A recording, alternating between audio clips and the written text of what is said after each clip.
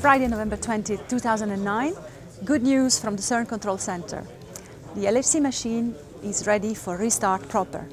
Any moment now, the operators right behind me are ready to inject beam 1 in the clockwise direction.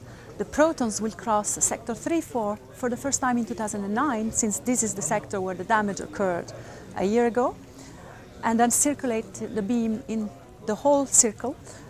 Beam 2 will follow right after. Just 30 minutes for the preparation. Un peu de patience. What are the preparations that are necessary to get there, to get to the go inject? Well, already we need a beam at the entrance to the LHC, and that beam has been there for a while now, for a in few the hours. SPS? Accelerated in the SPS and then extracted down the 2.5 kilometer beam lines. And they are actually sitting at the entrance of the LHC. They're already there, sitting at the Ready, entrance. Okay, yeah. good. You're good. Next. We go again.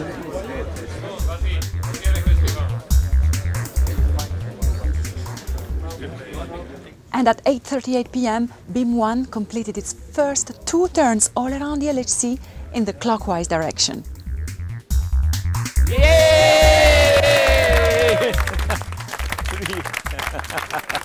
This is the first time we've captured beam 1. So in last year we had beam 2 circulating, but we only had a few turns of beam 1. So this is the first. And this tells us a lot of things. It tells us that the magnetic properties of the machine are good, that the aperture is clear, there's nothing sticking into the beam pipe anywhere. So it's a very, very encouraging sign and remarkable progress.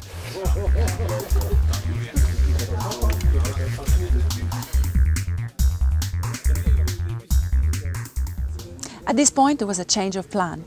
Beam 1 was so stable and such good quality that the decision was made to capture it, to make it stable and circulate it many times.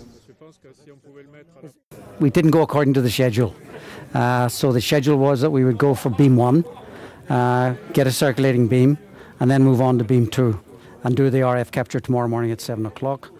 But when I saw how well the beam was behaving, it was making 600 or 700 turns, between 500 and 600, 700 turns.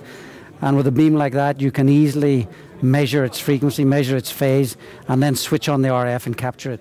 So although the RF guys were not there, we called them and asked them to go to point 4. They went to point 4.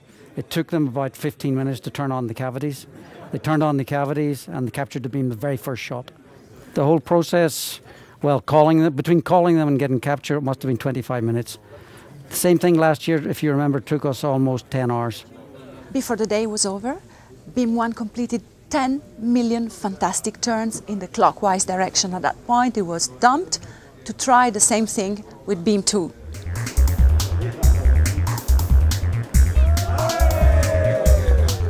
Saturday morning, the fog has never left Geneva, but the night was bright. Everything went faster and better than expected, even better than the 10th of September, Lynn.